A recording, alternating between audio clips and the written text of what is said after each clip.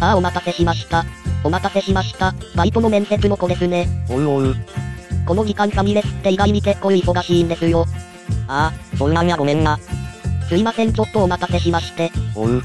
ラーメン接の方始めたいと思います。おう。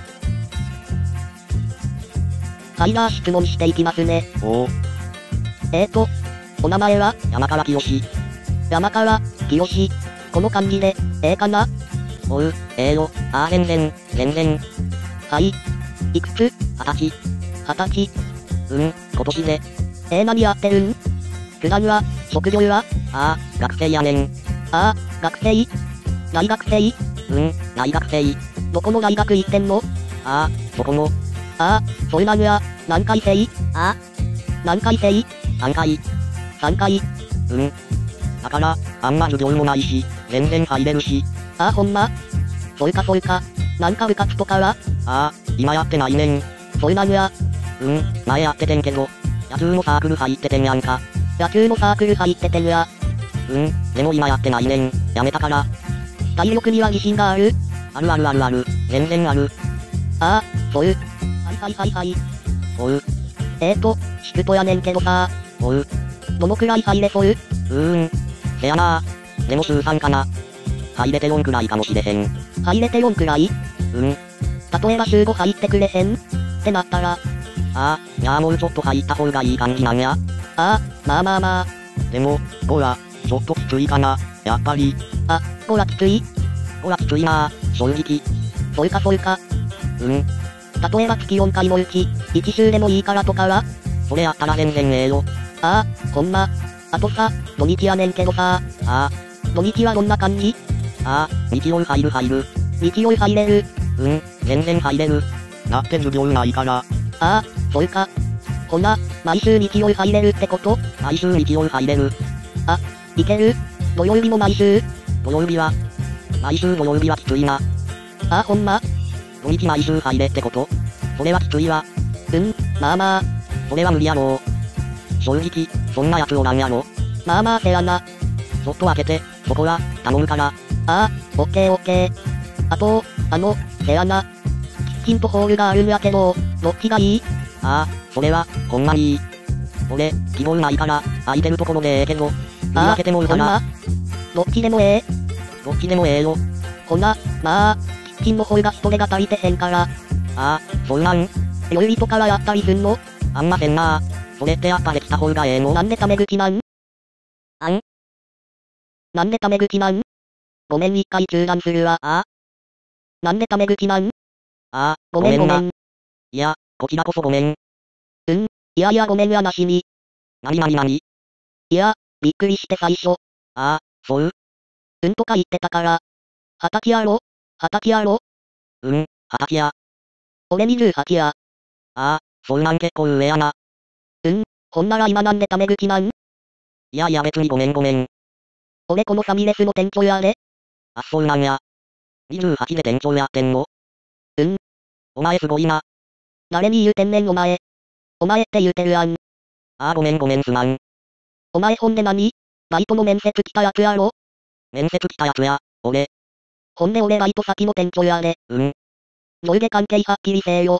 せやな、すまん。俺怒らすつもりなかってん、ほんまに。全然怒らすつもりなかってん。なんでタメ口なん？だから。ごめん、ほんまにすまん。それは謝るわ。まだタメ口やん。それ先謝るから。マジで？俺全然怒らすつもりないから。なんでタメ口なん？だから。ごめんな。いやごめんじゃなくて。ごめん俺が悪い。タメ口やめえな。だから。タメ口悪い俺が悪いわ。ごめん。面接やろう、とりあえず。いや、やらんよ。やらん？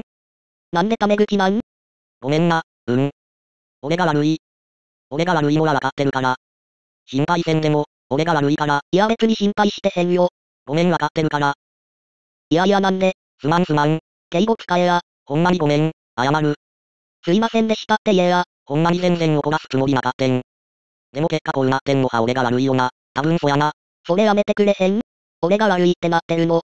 申し訳ないせやな。周りから見たら俺が小さいことで怒ってるみたいになるから。いや気にすんな。周りも目は気にせんでええから。お前が言うなだから。大丈夫、全然、大丈夫。お前なんでタメ口なん？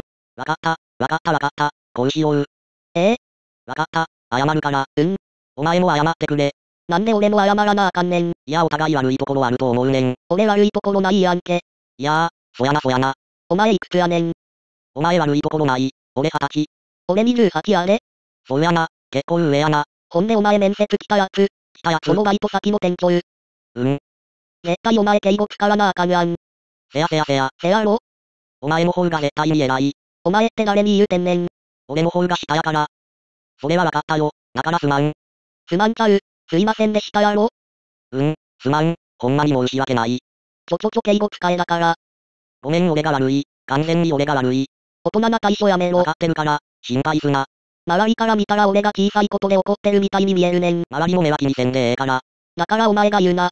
俺は大人じゃない。子供、全然、子供。だからそれを言うたら、余計俺がちっちゃいことで怒ってるように見えるねん。いやいや、俺が悪いねんから。大人な対処やめろってだから。周りのやつが、お前が悪いんちゃうかって言ったやつには、俺説明するから。いらんねん。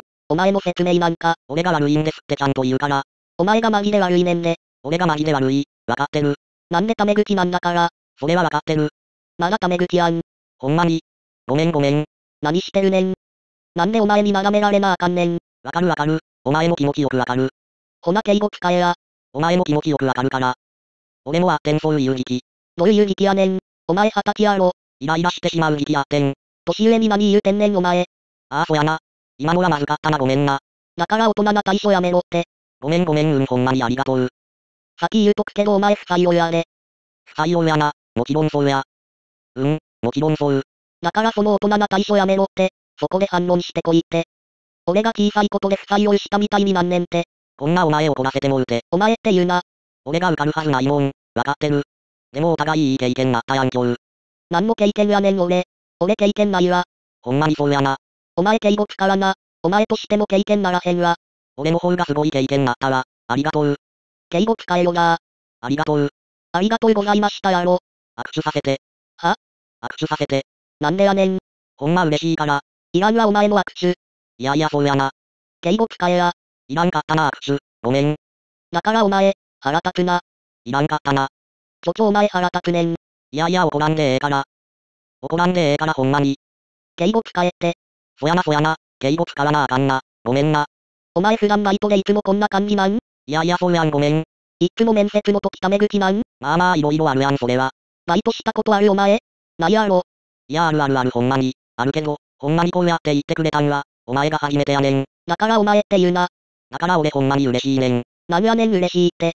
だからあんまり怒り合いたくないから、ほんまに。だから大人な対処やめてくれって言ってんねん。ありがとうほんまに、ほんま嬉しい。俺言うなさっきから。またタクトしてくるわ。素晴らしい店やから。それはお前タクトしてきたら、お前がタクトしてきたら、俺お前に敬語使うけど、それはお客様と店員という立場やからな。立派やな、やっぱり。だからお前、さすがや。それをお前が理解したら俺がちっちゃいことで怒ってるように見えるねん。だから、周りの目は気にせんでええから。いらんねんもう。大丈夫ほんまに大丈夫。ちょっともう触らんなよ。大丈夫。なんでお前にハグされなあかんねん。落ち着いたらいいから。全然下のもんはついてくるからお前に、立派やから。なんでタメ口なん？ごめんな、ほんまに、もう行くわ。最初ほんまにびっくりしてん。俺がおるからこうやってトラブルになんねやな。そや。俺が行くわ。俺が行ったら解決するから。今この画面見たら俺が悪いみたいにしか見えへんやん。いや俺が悪いんですって説明していくから、大丈夫。だから説明とかいらんねん。周りには大丈夫。気使わんでいいから。お前この店にごとくんなよ。いや、まあそやな、けえへんわ。最後謝れ。とりあえず、すいませんでしたって。すまんかった。行くわ、ごめんな。すいませんでしたって言え。いや、ごめんほんまに大丈夫やから。大丈夫ってなんや。大丈夫、心配するな。心配するなってなんや。なんも心配せんでええから。なんも心配してへんわ。俺が、後のフォローはしていくから。お前のために言うたってんねん。敬語使え。ありがとう。俺のためやな。俺言うなだから。ほな行くわ。はよ行けや。バイバイ。バイバイってなんやねん。あいつなんでタメ口なんやろマジで。